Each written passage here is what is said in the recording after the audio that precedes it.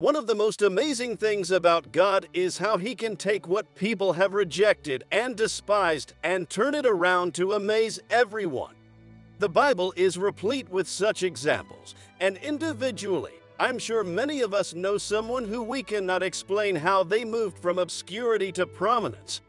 Exodus 33:19 says, "Then he said, I will make all my goodness pass before you, and I will proclaim the name of the Lord before you. I will be gracious to whom I will be gracious, and I will have compassion on whom I will have compassion." The story of Gideon is one of the most well-known examples and can be found in Judges 6-8. Gideon started as an ordinary man living during a tumultuous time in Israel's history. The Israelites had turned away from God, and they were being oppressed by the Midianites. Gideon belonged to the least significant clan in Manasseh, and his family was not well regarded in their community. One day, while Gideon was threshing wheat in a winepress to hide it from the Midianites, an angel of the Lord appeared to him. The angel addressed Gideon as a mighty man of valor and informed him that he was chosen to deliver Israel from their oppressors. Gideon was initially skeptical and questioned how this could be, given his humble background. Gideon sought confirmation from God by asking for a series of signs involving a fleece, wool, and dew, which God granted. Through these signs, Gideon gained confidence in God's calling. With God's assurance, Gideon rallied an army of Israelites to confront the Midianite oppressors. However, God reduced the size of Gideon's army significantly to demonstrate his power. Gideon's force, once tens of thousands strong, was reduced to just 300 men. Guided by God's plan, Gideon and his small army used torches, trumpets, and a surprise attack to terrify and defeat the Midianites in a miraculous battle. God's intervention was evident as the Midianites fled in confusion, and Gideon's victory became a turning point for Israel. Following this remarkable triumph, Gideon gained prominence among the Israelites. They wanted him to be their ruler, but Gideon wisely declined, stating that God alone should rule over them. Gideon's humility and devotion to God were evident in his refusal to establish a dynasty or take personal credit for the victory. Gideon served as a judge in Israel for 40 years, and during his leadership, the land experienced peace and prosperity. However, after his death, the Israelites once again turned away from God, demonstrating the cyclical nature of their history. Gideon's journey from obscurity to prominence is a story of God choosing an unlikely hero and empowering him to execute a task, and then propelling him into prominence. In fact, God specializes in using ordinary people for extraordinary purposes. But today's message is not about Gideon. It is about another remarkable character in the Bible, not often spoken about. Not too many people might even know him. His name is Jabez. This was a man who was born under very difficult circumstances. Jabez's mother gave birth to him, and she named him Jabez. His mother named him Jabez, which means he causes pain, because she said, "I bore him in pain." This tells us that Jabez's birth was associated with pain or sorrow, which is why his mother gave him this name. I don't think any of us would have appreciated such a reception at birth, plain hostility right from birth. In Jewish culture during that time, names often had significant meanings, and parents sometimes named their children based on circumstances surrounding their birth or other factors. For the mother to have named him pain or sorrow, there must have been some very troubling circumstances she experienced either in conceiving him, during his birth, or both. Jabez was born out of wedlock, meaning that his parents were not married when he was conceived or born. Even now, this can be a hurdle some people need to deal with. But imagine how hard that should have been for a child in a very conservative society at such times. That could have spelt his doom. He may have felt neglected or unloved by his mother, who named him after her pain. He may have also faced ridicule or rejection from his siblings or peers, who associated his name with trouble or sorrow and probably not being a legitimate child.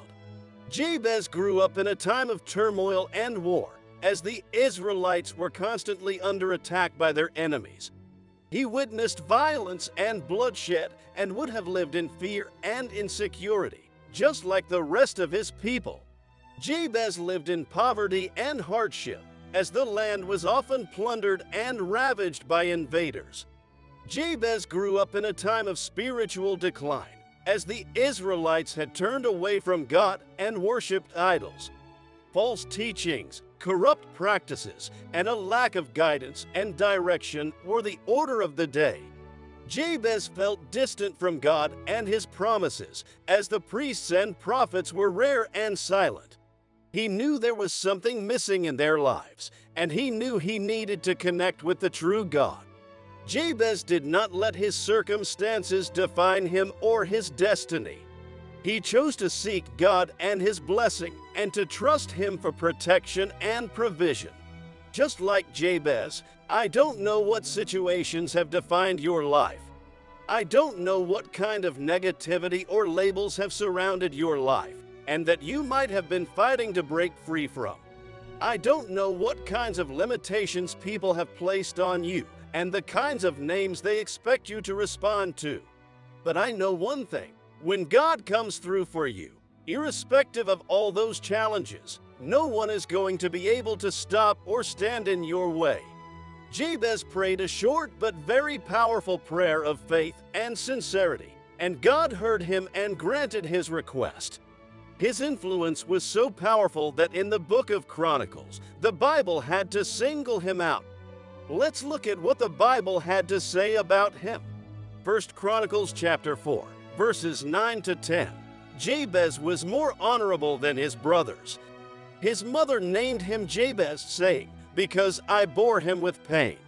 Now Jabez called on the God of Israel, saying, "O Lord, bless me indeed and expand my territory. Keep your hand on me and keep evil from me, that I may not cause pain." And God granted him what he requested. Have you ever felt trapped in what feels like a hole?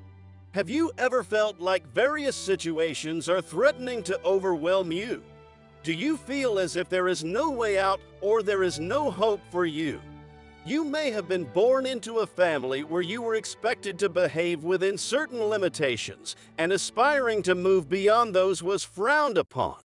It might be that certain experiences as you grew up became limiting factors that made you afraid and forced you to behave in a way that limits what plans God has for you, and you are not able to live up to your full potential.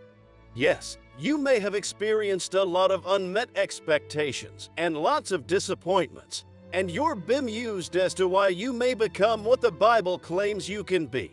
It is essential to understand that our ability to pray holds the key to breaking through these obstacles that can keep us trapped for life. Jabez's life is what many of us would consider a nightmare, a total disaster. Picture not only being surrounded by sorrow, but also having to answer to a name that literally means sorrow. Just imagine being called such. He causes pain. How can anyone live a life where everyone who calls them might literally be expecting them to cause pain? By naming her son Jabez, the mother virtually cursed her son and handed him over to a life of misery, pain, and sorrow. She was expecting that her son's future would be filled with lots of misery and anguish. Praise be to God that through prayer, we can move mountains.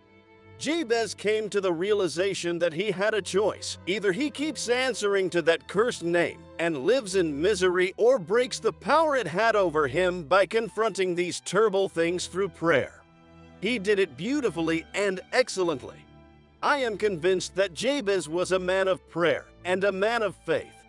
He had so much faith in God's power of transformation that he boldly called out to him, and God answered him.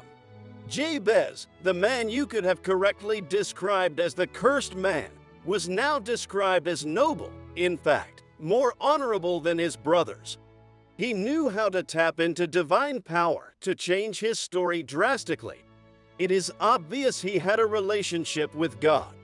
When you have a good connection with God, your life is a wonder. We all do struggle with maintaining a strong connection with God, but we must never stop working at ensuring that link is always active. The fact that the book of Chronicles had to pause and pay homage to him was very remarkable. This book would have easily ignored him if not for that prayer that changed his destiny.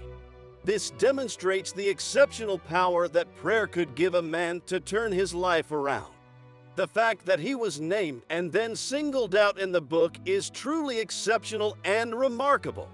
What can we learn from the prayer of Jabez? There are some peculiar things about his prayer. It was honest. It was well-intentioned. And it was in line with the will of God for him and the Word of God in the Scriptures. God granted his request. He aligned himself with God, thereby pleasing God in his prayer. His request was not trivial.